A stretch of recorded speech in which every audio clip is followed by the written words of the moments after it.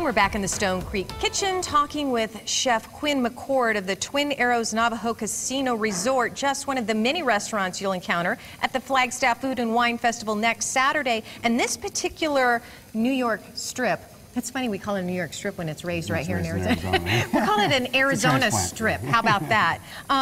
This is one of your signatures, not just the dish, but the purpose of how you create some of your meals and some of your dishes is that everything is local.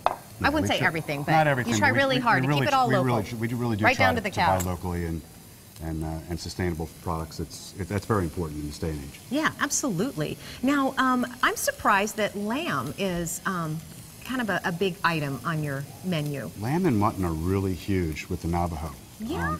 And each menu in each of our restaurants has each one of those items on it in some form or other. Okay. In this particular product, we have it's a lamb burger. We actually cut the lamb with a little bit of ground beef. Okay. Just to take away some of the bite of the lamb. That'll make it a little bit more palatable for a wider range of clientele. Okay. So what do you have in here right now? We have ground lamb. We have ground beef. Okay. And we're going to season that with a little salt and pepper again. Again, we don't want to get too crazy with the seasonings. We're going to put, in this case, we're going to put a little bit of mint, which goes with lamb, obviously. And we're going to mix that together. Nice fresh mint. Fresh mint. Now you try to do fresh whenever you can. Yeah. It smells good. I see we have one already grilling up over there. Well, hand-formed patties are the best way to go, too.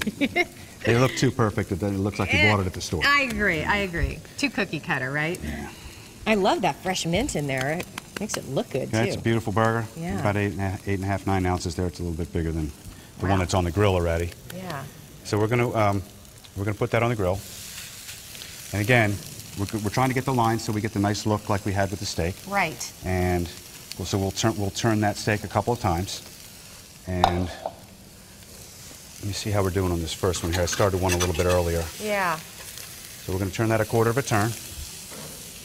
And we'll, while we're waiting for that, we're going to set with the roll, and we'll get some grill lines on the bowl. I put a little bit of extra virgin olive oil on the roll as well. Okay. So we'll put that on there so we get some.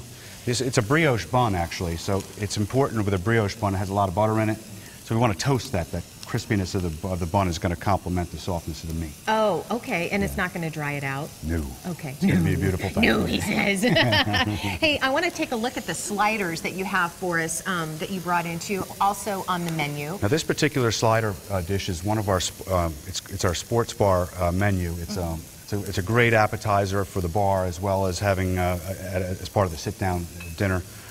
This particular item is actually the ground meat that's left from the better cuts of meat that you take off to do the steaks and what have you. So we have the ground meat formed into small 2.5, 3 ounce patties. Okay. And we grill that just like we grilled the other. Oh. And it's wonderful with a roasted jalapeno pepper. Oh, I and bet. A brioche bun there again as well for some of the small slider buns.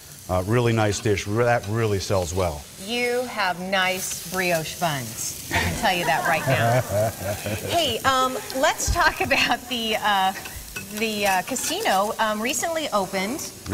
Recently opened just last week. Yeah. That was our grand opening. We had a grand opening party and. How'd it go? Oh, it was awesome. Yeah. It was really fun. It's, yeah. You know, opening a hotel is really a lot of work, but the people that we've hired are fantastic, and it's really been a great experience so far. Well, you know what? I've heard a lot of great things about it already. I'm very excited to check it out. And when you're at the Food and Wine Festival next weekend, what are you going to be doing at the festival? Well, I'm actually doing a demonstration again on the Navajo beef. Okay. And we'll have the gentleman from Labatt's, our distributor as well, out there with us doing some PR work.